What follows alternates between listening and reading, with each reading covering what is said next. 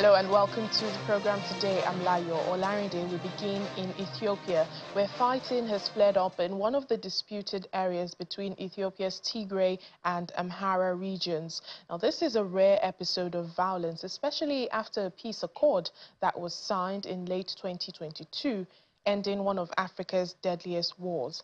Raya Alamata district is both claimed by both regions and had been under southern Tigray before war broke out, but has since been seized by Amhara forces. Residents say that fighting began over the weekend and has continued for days. Amhara officials accuse fighters aligned with the Tigray People's Liberation Front, TPLF, of launching offensives, while the head of southern Tigray says Amhara militiamen opened fire. The Ethiopian federal government has recently said that the army would control disputed areas until a resolution is made. There are concerns that this could further complicate the conflict that has been raging since August last year in Amhara. That's Ethiopia's second most populous region, between the local militia and the army.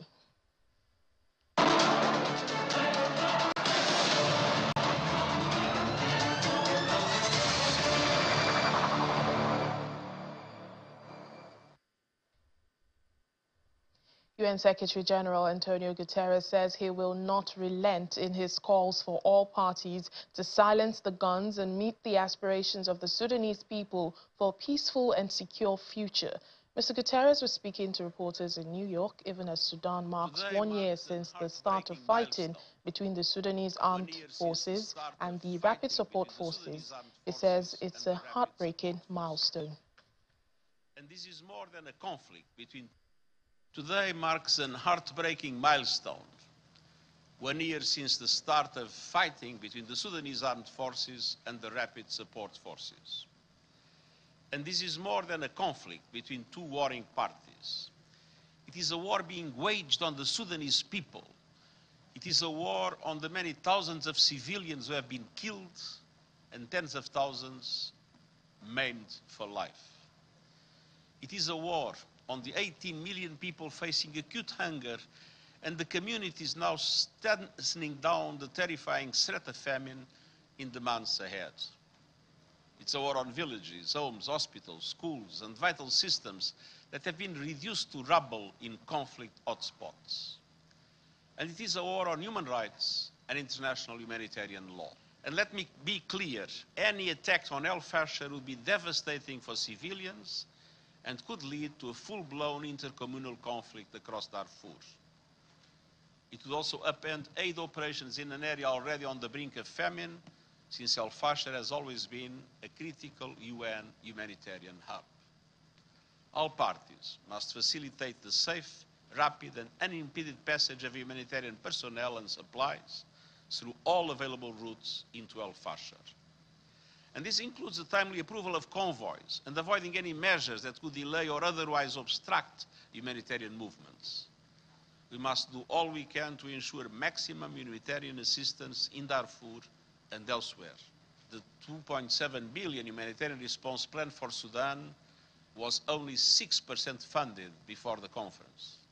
And the 1.4 billion regional refugee response plan for the Sudan crisis only 7%. And as a result of the war, millions of people have been forced to flee in search of safety and humanitarian assistance, causing one of the largest and most challenging humanitarian and displacement crises in the world. In South Sudan, about 1,800 people are still arriving every day from Sudan, increasing pressure on overstretched infrastructure and exacerbating the vast humanitarian needs in the country. Kelly Clements, the UNHCR's Deputy High Commissioner, visited the country recently, meeting with Sudanese refugees as well as returnees who spoke about the challenges they faced escaping conflict at home. I'm in Rink in South Sudan. This is a place that has seen 530,000 people come through the border from Sudan and over 635,000 people in total, new arrivals to this country after war broke out a year ago. This is a community that has welcomed refugees from Sudan, but also welcomed those South Sudanese returning to their country after many, many years away. We, UNHCR, the UN Refugee Agency, and partners are working around the clock to try to provide assistance to those new arrivals, those returnees, those refugees, trying to ensure that the host community here can support the many pressures that are upon them. But this is an aid effort that needs to continue, and we need to be looking at this effort as not just one of emergency response, but thinking about solutions already. Where can people go where they can start rebuilding their lives? They can start taking care of their families that have been just through traumatic incidents. But until we see peace in Sudan, we will be here in South Sudan to be able to support this country, its people, and importantly, the returnees and the refugees that depend on them for protection and aid. Well, 1 year since violence exploded in Sudan, and as the ensuing crisis continues to deepen the lives, educations and futures of a generation of South Sudanese children hang in the balance. Now, beyond the direct impact of the violence on children, the UN Children's Agency, UNICEF, says the ongoing war has fueled a lethal combination of displacement, disease outbreaks and hunger. Sudan now has one of the worst education crises in the world, with more than 90% of the country's 19 million school-age children having no access to formal education. The ongoing disruption to education, UNICEF says, will result in a generational crisis for Sudan.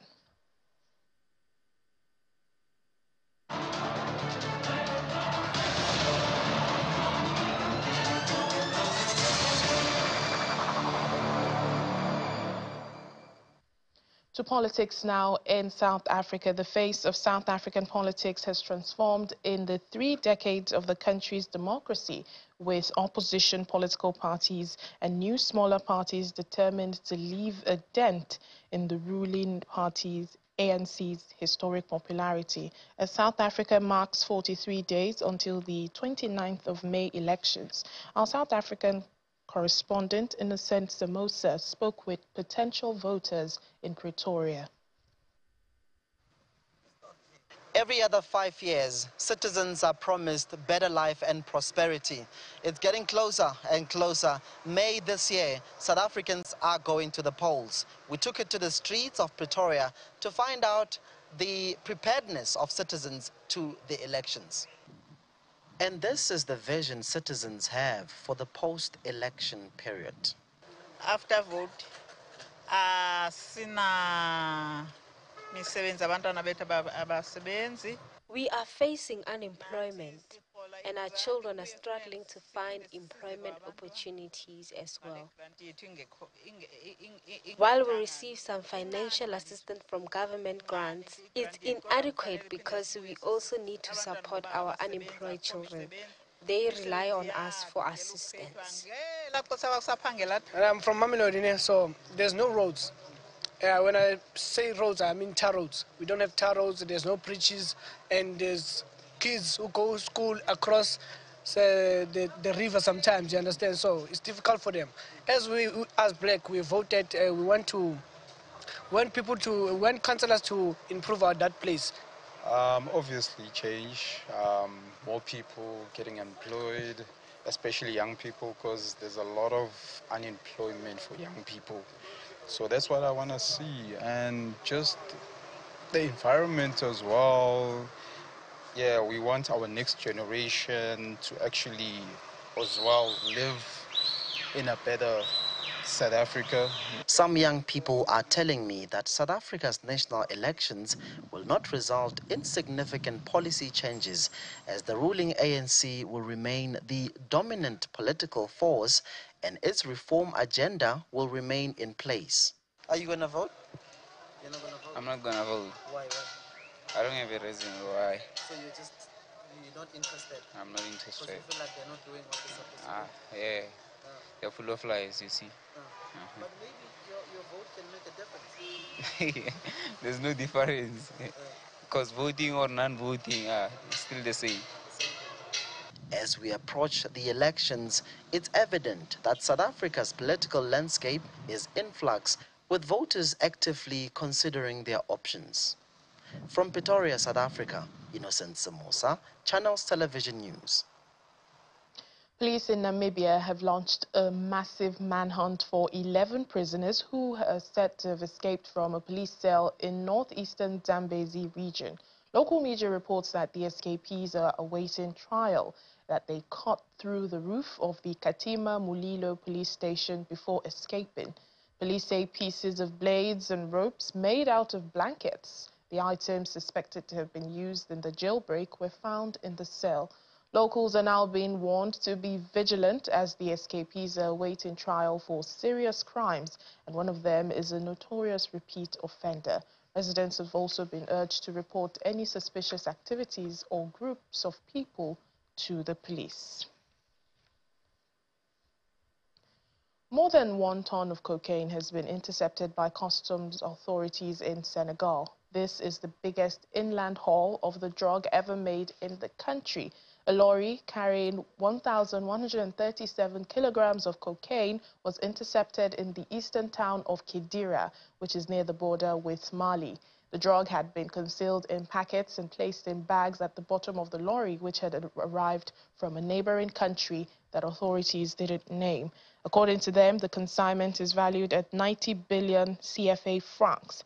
Large drug hauls have become more common in Senegal. Last November, the Navy seized 3 tons of cocaine from a ship off the country's coast, marking one of the Navy's largest drug hauls. The region is a transit point for Latin American cartels trafficking drugs to Europe and elsewhere. The chairman CEO of National Drug Law Enforcement Agency, NDLEA, Brigadier General Buba Marwa, says the United Kingdom is a steadfast ally in efforts to neutralize transnational criminal activities, particularly in the realm of illicit drug production and trafficking. Brigadier General Mara stated this while delivering his speech during the commissioning of a new building at the Special Area Command Murtala Mohammed International Airport, NACO, Ikeja.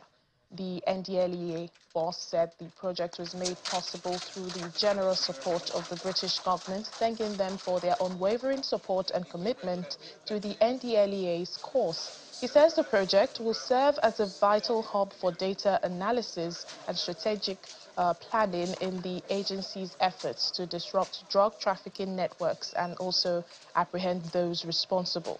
Well, the British Deputy High Commissioner, while giving his remarks, said they are absolutely delighted in supporting the NDLEA and the Nigerian government to what has become a global industry, which requires a global response that needs partners to work together. I must begin by expressing our deepest gratitude to the British government for their unwavering commitment and invaluable contributions to our cause. From the onset of our collaboration, the UK has been a steadfast ally in our relentless pursuit to neutralize transnational organized criminal activities, particularly in the realm of illicit drug production and trafficking. The significance of this project cannot be overstated. It will serve as a vital hub for data analysis and strategic planning in our efforts to disrupt drug trafficking networks and apprehend those responsible. With state-of-the-art facilities and technology at our disposal, we are better equipped than ever before to tackle this complex and ever-evolving challenge head-on. We are absolutely delighted to be supporting this office, but we're absolutely delighted to be continuing our support to the NDLA and to the Nigerian government to tackle what is sadly a global industry. And a global industry needs a global response and needs governments and partners to work together.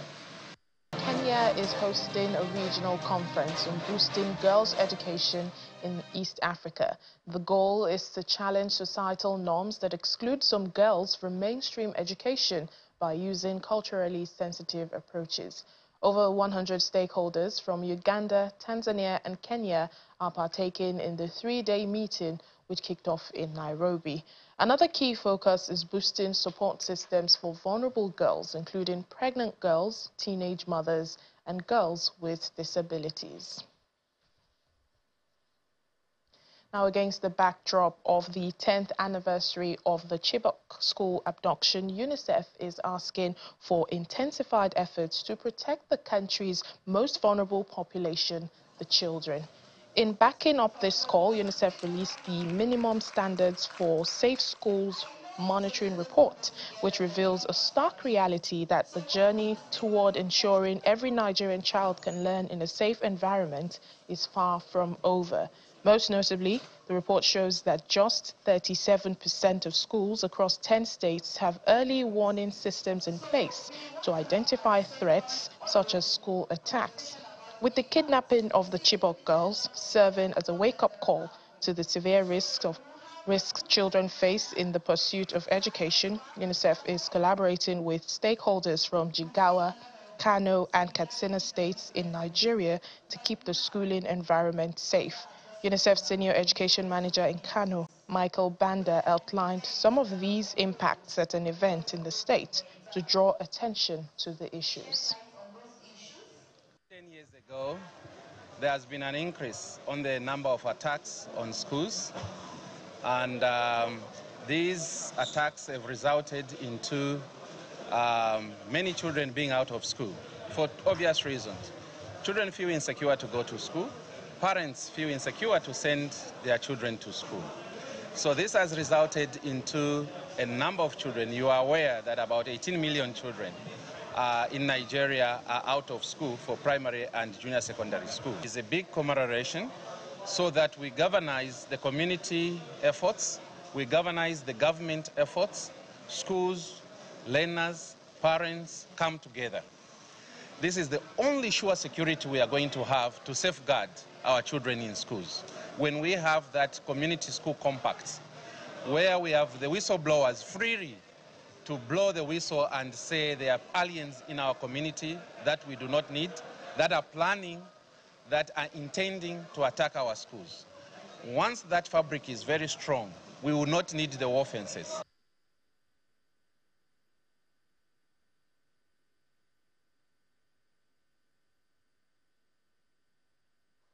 Or still in Nigeria, food vendors and small business owners in Kaduna State are appealing to the government to establish a stable market where they can buy food items at regulated prices, as well as provide regular electricity supply to them in order for them to remain in business. They spoke at a 3-day food festival organized by the Kaduna State Marketing Company, an event which drew over 1,000 food vendors and culinary enthusiasts in attendance.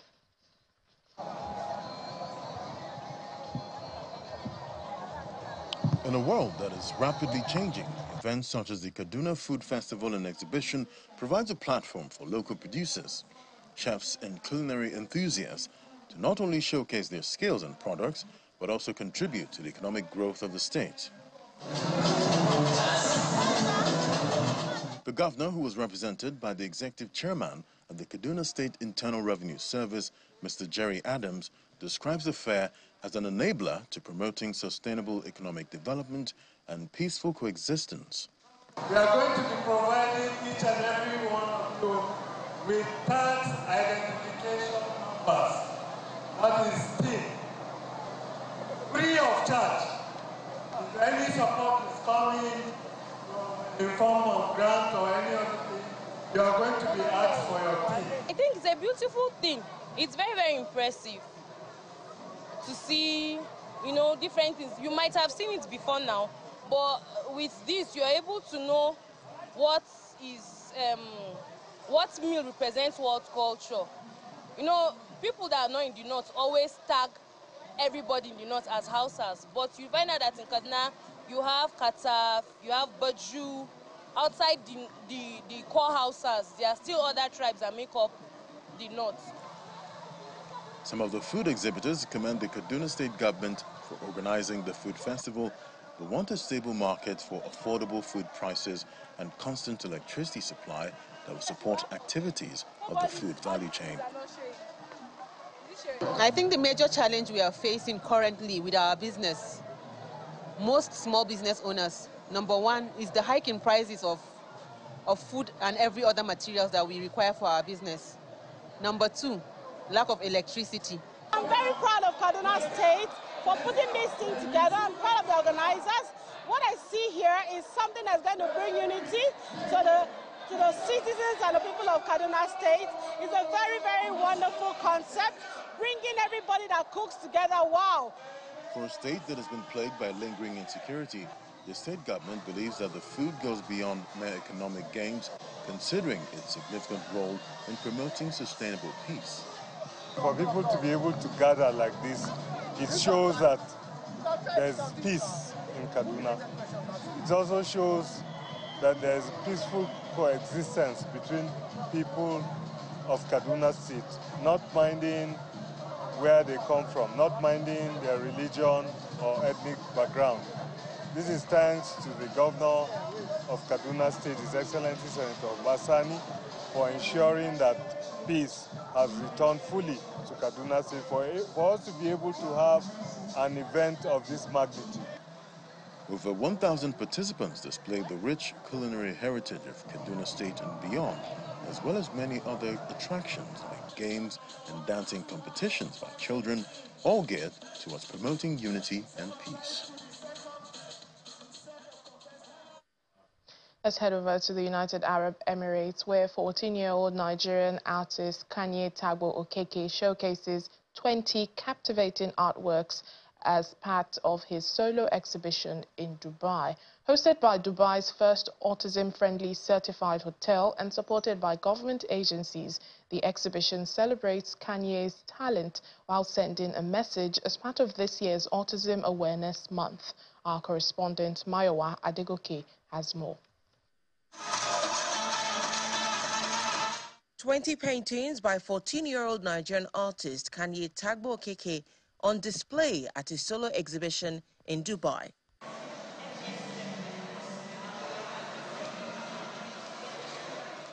We do this for two reasons. Yes, we want to showcase Kanye's art, but then more than that, we have this passion for letting the world know that children living with autism need to be cared for as well, and need to be taken really, really very seriously because of the gift which they carry, which we do believe is a really huge gift. Every child living with special needs. And so every time at the end of one exhibition, my wife starts to look for the next place where we can go.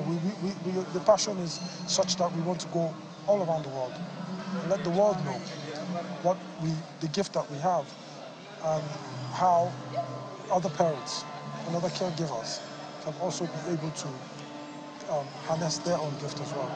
Hosted by Dubai's first autism-friendly certified hotel, as well as other Dubai government agencies, the exhibition titled Fat is Kanye's way of letting the world know he's fabulous, autistic and talented. So having Kanye and having Dubai Autism Center incorporated with the AH Dubai shows a lot of importance and highlighting the importance of family is the key to support children with autism. But with family, we mean parents, then we mean siblings, relatives, and the small circle, and then we go outside to the larger community and the society itself. Dubai is playing a huge role by being an autism-friendly city and being very much inclusive to all, to everyone.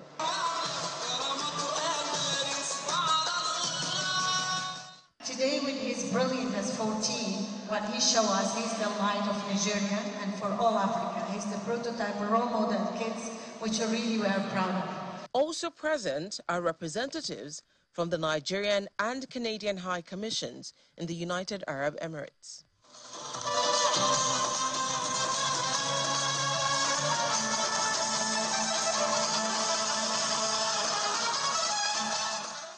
Kanye's paintings are created to raise awareness that no autistic child should be left behind. All the artworks, they are not, you can't say they follow the same idea, but you know they are Kanye's works because of the way it's structured.